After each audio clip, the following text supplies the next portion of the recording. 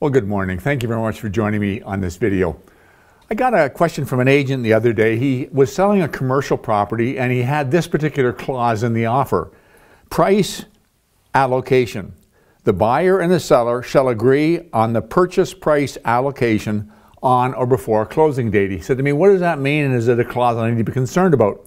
And I thought maybe we should take a minute or two and talk about the sale of commercial buildings, including a business, and how you evaluate it, both for assigning a purchase price or assigning an asking price, and also for tax purposes. When you've got a commercial building and business, there's a number of components that are used in making up the price. There's first of all the bricks and mortar. What's the building and the land worth? What's it worth as it is? No business in it, nothing happening, just that particular structure. That's the starting point. Then we need to look at the interior finish. If you were renting, we'd call it leasehold improvements. The walls, the partitioning, the things that make it fit for the particular business that's operating inside. Now, that may or may not have value. Certainly in a commercial space that you're renting out, one tenant may have spent thousands of dollars on interior finish. The next tenant with a different use may be ripping them all out. So it may or may not have value, but it comes into play. Then we got the chattels and the trade fixtures. The things that the occupant that's running the business has done and needs to operate their business. Then we've got inventory or the stock. Now, there's two ways you handle this on a sale. One is, and you usually don't build it into the purchase price, but you can. Usually what you do is you arrange that on closing, you inventory the existing stock and the buyer agrees to pay the wholesale price for the stock. Or you can include it in the price at the time of the drafting of the offer, and the seller covenants, undertakes that he will maintain stock at current levels. And then there's no inventory to be done on closing. And then there's finally the thing called goodwill. Now I want to say something about goodwill.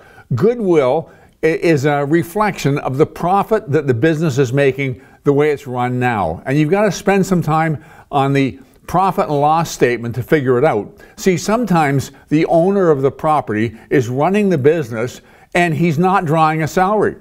And so the shows that it's making a profit, but he'd have to replace himself with an employee. If he did that, it wouldn't be making any profit at all. So there may not be anything in goodwill, or there may be, and you have to look very closely at the books. Depending on the type of business, it can be worth anywhere between 2.5 to 4, up to I've seen as high as 9 times net for goodwill. So that's the other missing component. Now, when you've got all these things, you go through all these things, you come up with an asking price for the bricks and mortar and the business that it contains. And then when it comes time to closing the transaction, or hopefully negotiating a price on the transaction, you may have to, as this clause suggests, allocate value. And the reason for that is this: taxes.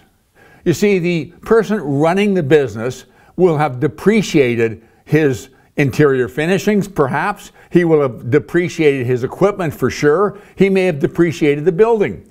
But all these things are depreciated at a different rate. Your building's depreciated at 4%, not counting the land, which you don't depreciate. Your equipment may be depreciated at 20%.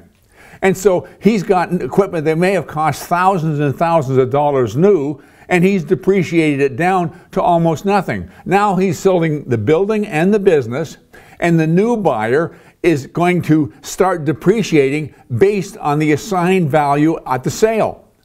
If the seller has a high figure placed on the equipment, then he's going to have to pay recapture to Revenue Canada. So he wants it as low as possible. The buyer wants it as high as possible because he wants to be able to depreciate it. So that's one of the negotiating things that you have to do.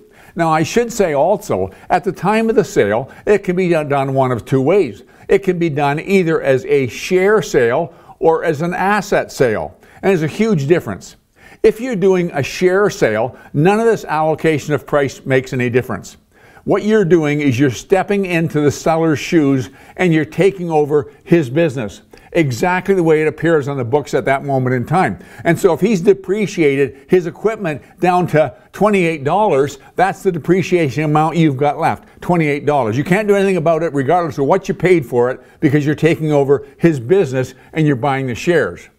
If it's an asset purchase, then you're going to assign the value on all these things. It may be or it may not be a reflection of what the actual true market value is, or it may be something that's negotiated between the buyer and seller, something that makes sense for the buyer and the seller can live with. So that's why that clause would have been in there. It's something you need to consider when you're selling a building that contains a business and you're selling both the building and the business. Hope that makes sense. I want to thank you very much for taking time to watch this video. I'll talk to you again very soon.